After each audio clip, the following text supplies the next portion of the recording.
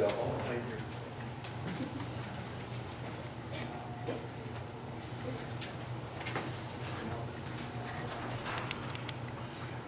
How's that? Good. Praise God.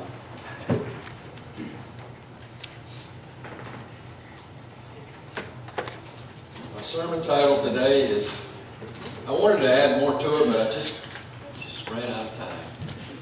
It's about control. And let's begin the spirit of prayer. Father, we thank you so much that, again, for allowing us to come together into your house. And Father, we ask that you send your Holy Spirit to be our teacher and guide. May my words be from you, and may their ears hear the things that you would have them to hear, Lord. Father, we want to allow your blessing to come on each one of us, that one day you'll come back to take us home and we will hear those words, well done, my good and faithful servant. Father, we want to be your witnesses to this community. We want to be used of you to teach others about Jesus. And Father, we thank you for Jesus and his sacrifice on the cross, and we thank you for what he's doing now in the sanctuary. May we not get in the way of his mediatorial work as he cleanses our hearts. It's in Jesus' name we pray. Amen.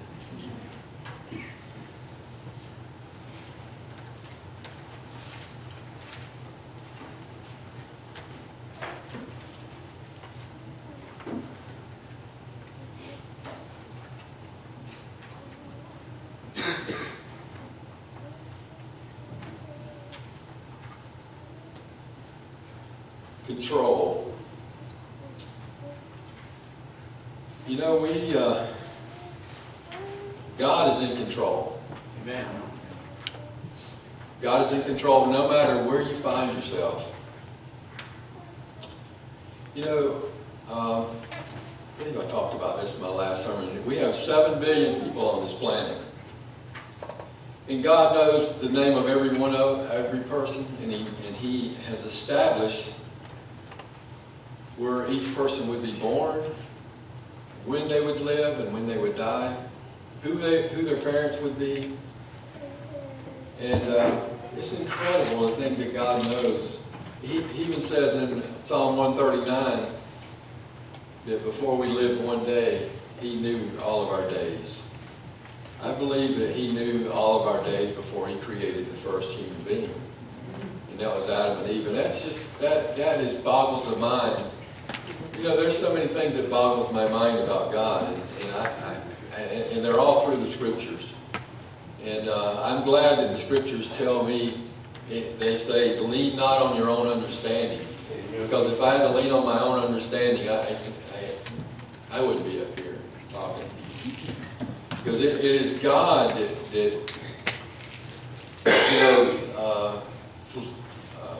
Philippians chapter 2, verse 12 says for us to work out our own salvation with fear and trembling. But verse 13 tells us who it is that does the work. So far it says it is God who works in you to will and to do of His good pleasure. Amen. Now this Romans 6:16, it's always been a real puzzling verse to me. And I want to go to the spirit of prophecy.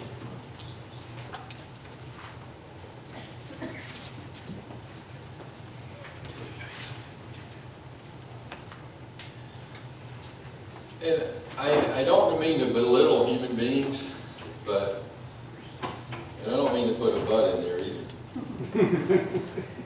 God loves each one of us as though only one of us had sinned and fell short of His glory.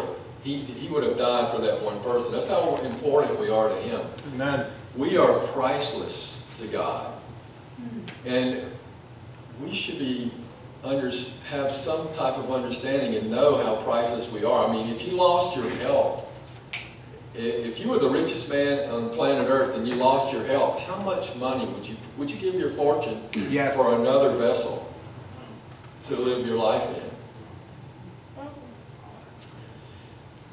This is from the Spirit of Prophecy, and it comes from Acts of the Apostles. It says, may God give every man a realization of his helplessness his inability to steer his own vessel straight and safe into the harbor. I'm not trying to drag us down. I'm just trying to show you a reality of where we are, because we are so dependent on our God that we cannot, we should not even want to function without our God. And this verse, Romans 6:16, I've spoke about it so many times, and people don't like what I'm about to say, but the more I read verses like our Spirit of Prophecy quotes like I just read, God, may God give every man a realization of his helplessness, his inability to steer his own vessel straight and safe into the harbor. Romans 6:16 says, "Know ye not that to whom you yield yourselves servants to obey, his servant whom servants ye," let me start over. "His servants ye are to whom you obey, whether of sin leading to death or obedience leading to righteousness." I want to read it one more time. "Know ye not that to whom you yield yourselves servants to obey, his servants ye are." So whoever you yield yourself to, if you're not yielding yourself to God, then who are you yielding yourself to? The enemy. The enemy. So we need God in our life every second, because when we don't have God in our life every second, guess who comes and takes over? The enemy. Amen. I have been taught, and I believe this more and more as I say, that we cannot choose whether we do right or wrong. That is foreign to most people's thinking. But if you read this, "May God give every man a realization of his helplessness, his inability to steer his own vessel straight and safe into the harbor." You read that, what we have is a choice. And the choice we make is whether we're going to do right or wrong. And who we are, if we choose God, God is going to infill us with his Holy Spirit. Amen. But if we choose Satan, and we don't even know that we've chosen Satan when we don't choose God. Satan is so conniving, and you can think to yourself that, no, I'm in control. I'm in control. Eve said that just before she took the bite of the fruit. I'm in control. A sinless being. We're talking about a sinless being who lost control because, look at Peter as Jesus, as he tells Jesus, "You're not going to the cross. You ain't going to that cross. You're not going." And what did Jesus say to Peter? "Get behind me, Satan." He said, "Get thee behind me, Satan." Peter did not even realize that he was being used. And as we sit here today, let's not be so arrogant that we're more, for lack of a better word, more better than Peter. That we would not choose the right, and the Spirit of Prophecy is really clever how she puts it. And believe me, I believe that the Spirit of Prophecy comes from Jesus himself. Oh, by the way, did y'all know we're known as the Ellen White Church? I had no idea until recently that we're known as the Ellen White Church. But that is a misnomer, because Ellen White only repeats what Jesus has told her. We're Jesus Christ Church. Amen. And the Spirit of Prophecy will back that up if you know where to look. You can find where Jesus tells Ellen White, she says, "Ellen, these are not your words, these are my words, and I want you to put them in books so other people can read them." I paraphrase that. But she did say it. That is penned in First Selected Messages, page 32, if you want to look it up for yourself. But, Paul talks about in Corinthians,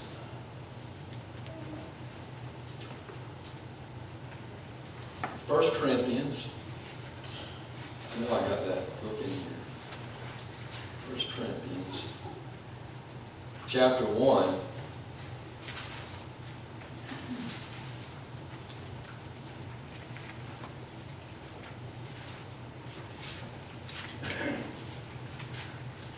I want to start with verse 17. It says, "For Christ did not send me to baptize, but to preach the gospel, not with the wisdom of words, lest the cross of Christ should be made of no effect. For the message of the cross is foolishness to those who are perishing, but for us who are being saved is the power of God. For it is written, I will destroy the wisdom of the wise and bring to nothing the understanding of the prudent. Where is the wise? Where is the scribe? Where is the disputer of this age? Has not God made foolish the wisdom of this world? For since in the wisdom of God, the world through wisdom did not know God, it pleased God through the foolishness of the message preached to save those who believe. For the Jews request a sign, but the Greeks seek after wisdom. But we preach Christ crucified, to the Jews a stumbling block, and to the Greeks is foolishness. But to those who are called, both Jews and Greeks, Christ the power of God and the wisdom of God, because the foolishness of God is wiser than men. Amen. And the weakness of God is stronger than men." I read right through what I wanted to say. But Paul says that this information was given to him.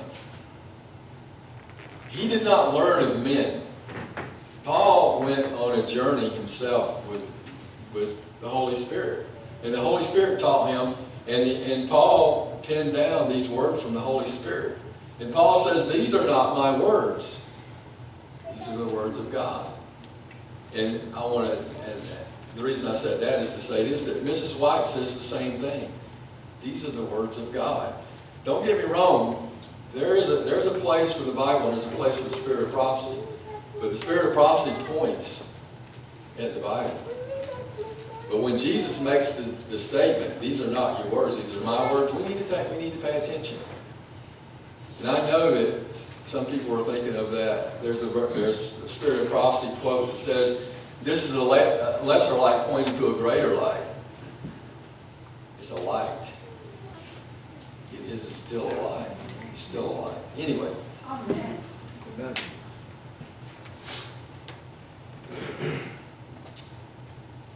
This is what Paul stood firm for the right. He was always on the right side. It says at times the burden was heavy, but Paul stood firm for the right.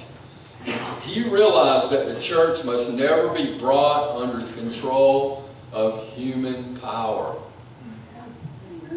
We have always got to put our trust in our Savior. Amen. He is concerned about us. It is not our fight. The scriptures tell us in Ephesians chapter 6, verse 12, that we do not battle against flesh and blood, that we battle against principalities. We have an enemy, and that enemy wants us dead. Amen. If you don't think you have an enemy, then he's already got you. Anyway, we need to be aware that this enemy has been trying to destroy us since we were born.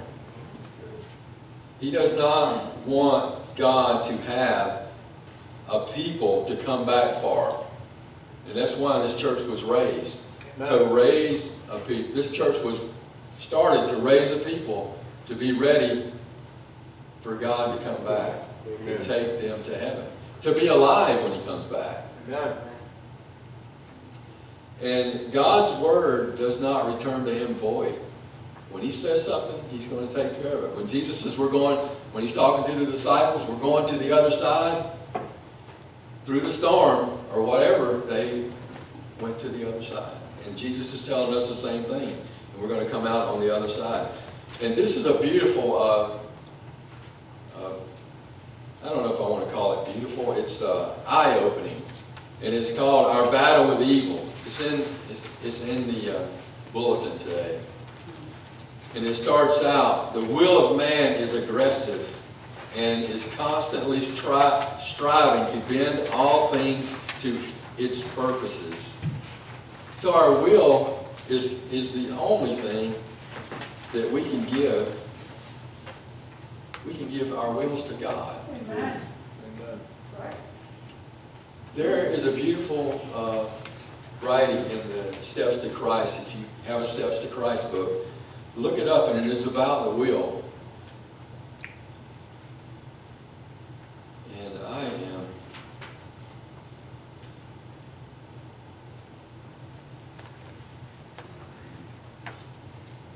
the power at God's command is limitless, and the minister who in his great need shuts himself in with the Lord may be assured that he will receive that which will be to his hearers a Savior of life unto life.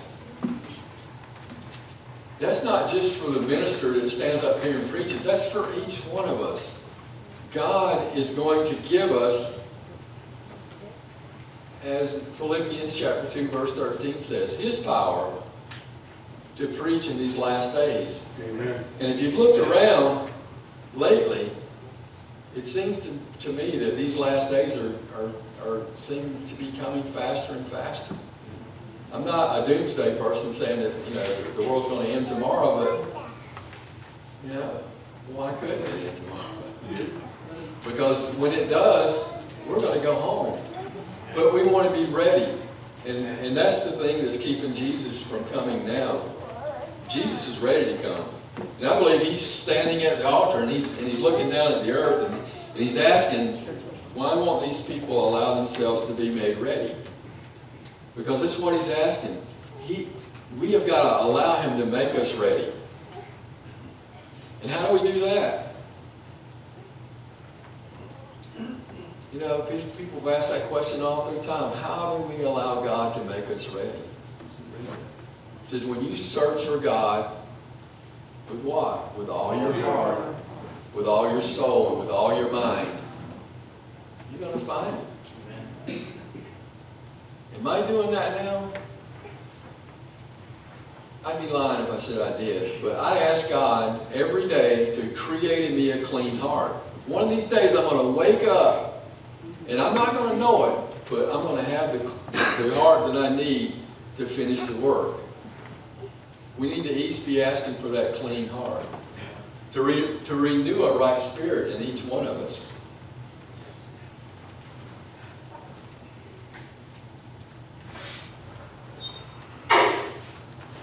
You know, it's and I like this. This comes from the scriptures. This is in the Spirit of Prophecy. The race is not to the swift, nor the battle to the strong. The weakest saint, as well as the strongest, may wear the crown of immortal glory.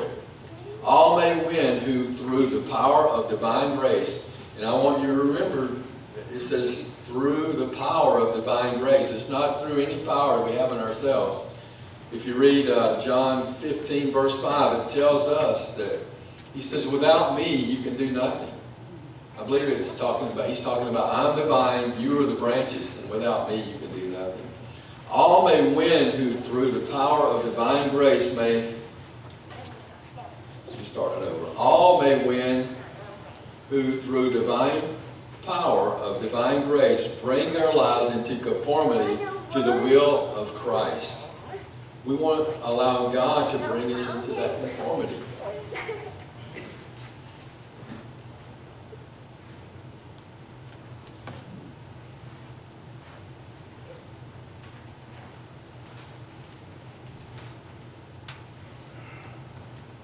The propensities that control the natural heart must be subdued by the grace of Christ before fallen man is fitted to enter heaven and enjoy the society of pure holy angels.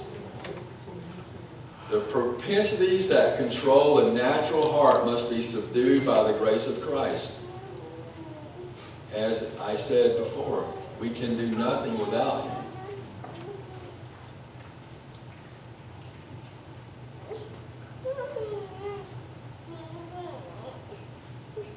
The will of man is aggressive and is constantly striving to bend all things to its purposes. And I read that in the earlier. We need to give our wills to God, that we might know which way to go.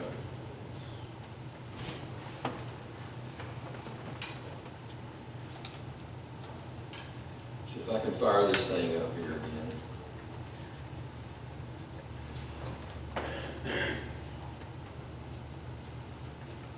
A couple more things I want to touch on. Who is stronger than Satan or God? I mean, that's like a no-done question.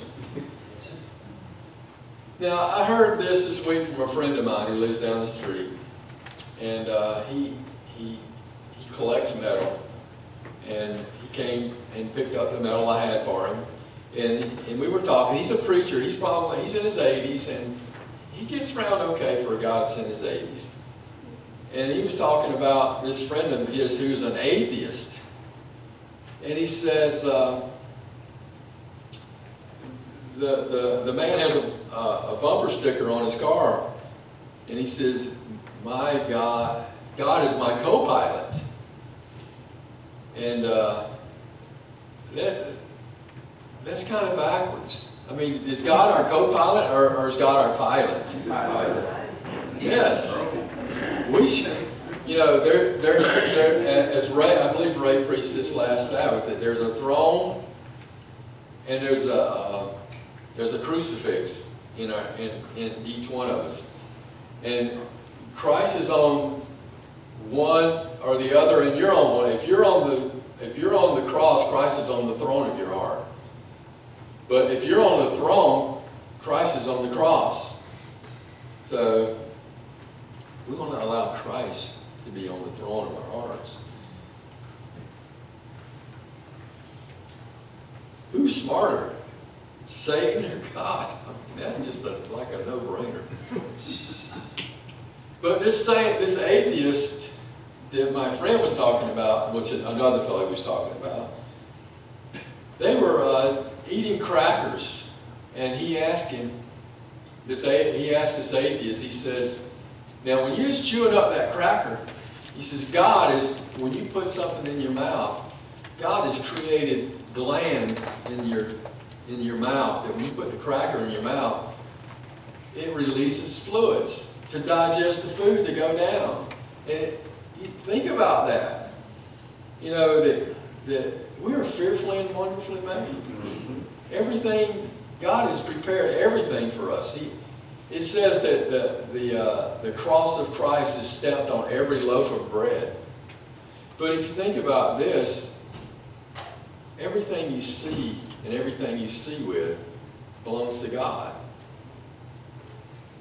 This vehicle that I carry this brain around in, that has all my information, this vehicle, this human body, is not mine. You know, that because you hear that saying a lot of times on TV now, my body, you know, it's my body, my choice. One day, those folks are going to wake up to a rude awakening that it's not their body, it's not their choice. And I heard a good story this week, and this is kind of off subject, and I'm going to close. But I thought it was interesting that I want to use some words, because we have little ears in here. So the S word. When God made Adam and Eve, there were two, male and female. And this story comes from Corrie ten Boom. Corrie ten Boom. Have y'all heard of Corrie ten Boom? It's a very famous lady, very dear lady. She died a few years ago.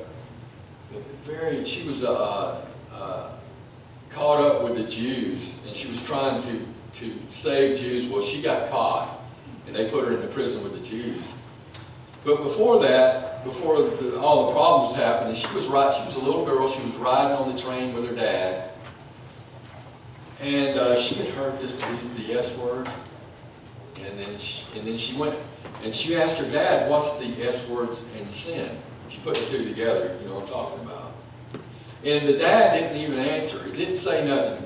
Very wise man. And you think about today what they're doing in young people's minds in our school. He didn't say nothing to her. Well, the train stopped, and this guy was a watchmaker, and he had a suitcase full of watch parts and everything. And he gets it down out of the rack, and he sets it down, and he tells the little girl, he says, He tells Corey, grab the suitcase and let's go. And he takes off. Well, it's so heavy she can't pick it up. She can't carry it. And he says, this is the answer to your question you asked me about the S sin. This is because I know you can't carry that suitcase. And he says, I also know that you can't carry that information. He says, that information is too heavy for you right now. When you get older, we will give you this information. But our society has changed. We're giving these young kids information, and they don't know which one they were born under, you know, Adam or Eve. I'm cutting my explicitives or whatever you call them. We got you. But think what Satan has done to the human race. Know ye not that to whom you yield yourselves servants to obey, his servants you are to whom you obey.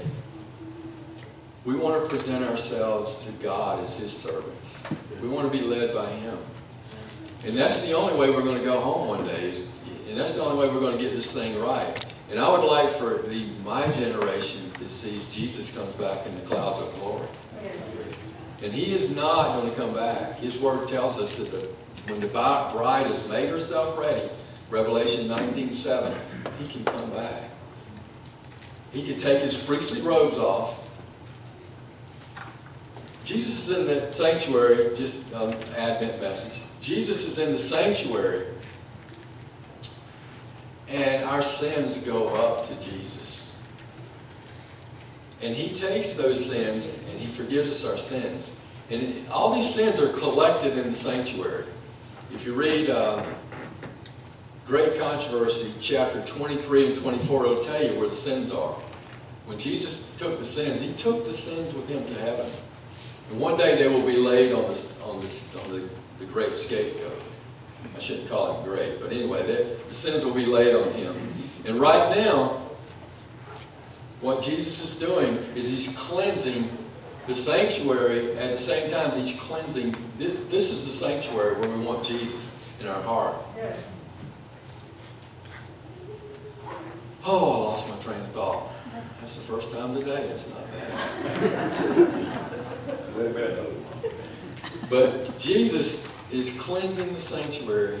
Okay. When he's done cleansing the sanctuary, that means our sins are stopped going up. When our sins stop going to the sanctuary, as he cleanses us here, our sins stop going up.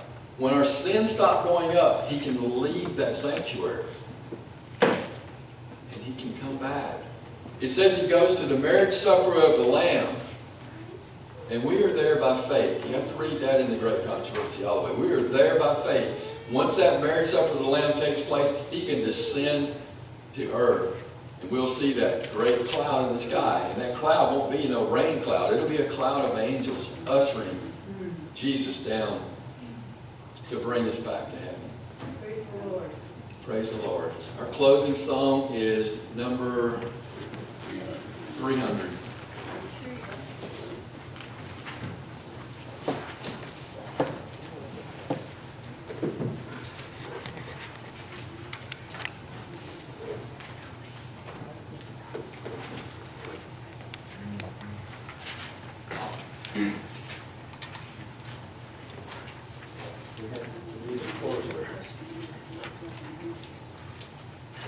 We're going to go ahead and sing number 300. I am not listening. If everybody would stand, we're going to sing Rock of Ages.